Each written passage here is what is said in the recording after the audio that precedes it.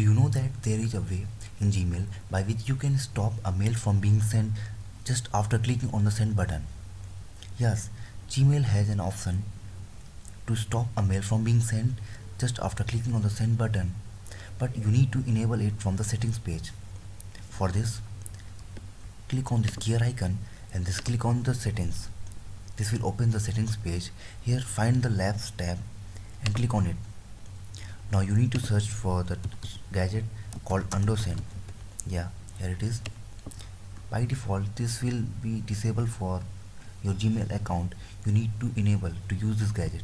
Click on this enable and then click on save changes. This will reload the Gmail page and you will again on the inbox. Now click on compose and it will open a compose window.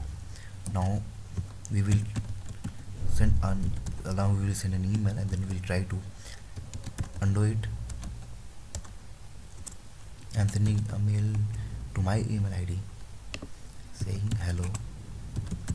Now click on the send button. Now see there is a link for undo. Click on this undoing button and your email is back again. Have you seen that? Click on the send button and you will see a link saying undo.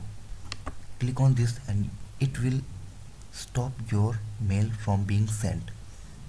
That's it.